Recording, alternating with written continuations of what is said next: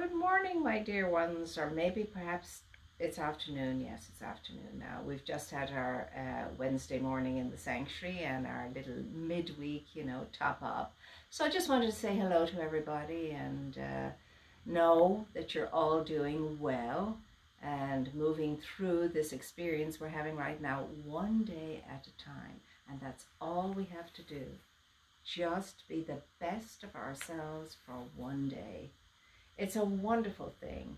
And God's extremity is our opportunity. That's what we were always told when I was growing up. So let's give God great opportunity by means of you and by means of me, and do what we can do. So I know you're going about the business of the day as you can.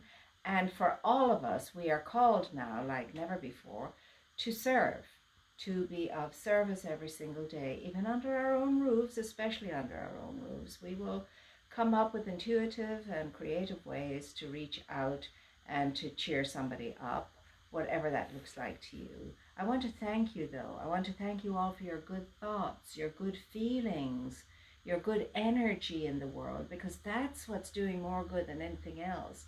You and I staying in that atmosphere of upliftment.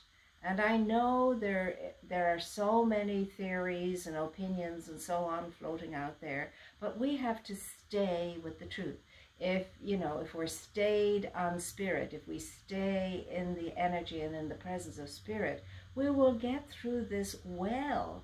Not just get through it, but we will get through it well. Above all things else, as I was saying this morning, keep your sense of humor. It's a God-given gift. And as far as I'm concerned, it should be at least the 11th commandment, thou shalt have humor. And so make it your business to cheer yourself up first and then cheer somebody else up too. Whether it's somebody under your roof or whether you pick up the phone and call them. It's just bread and butter stuff at the moment. That's all that's asked of us. Just to be the best that we can be for one day. One day. And that's all we need to look for, our daily bread.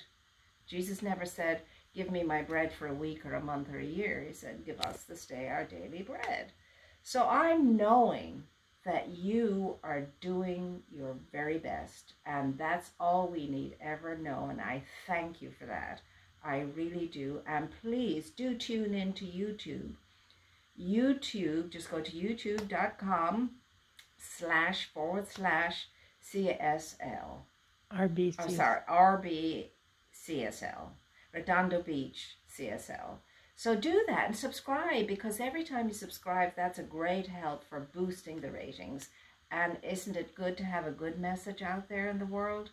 So remember, my dear ones, youtube.com/RBCSL. Subscribe, subscribe, subscribe. Don't forget to check in that little button on subscribe. And then you'll be updated. It's lovely. And ask your friends to do likewise, my dears. So continue to have a very, very blessed day, and know you're in our hearts and in our prayers. You take care now until we meet again virtually.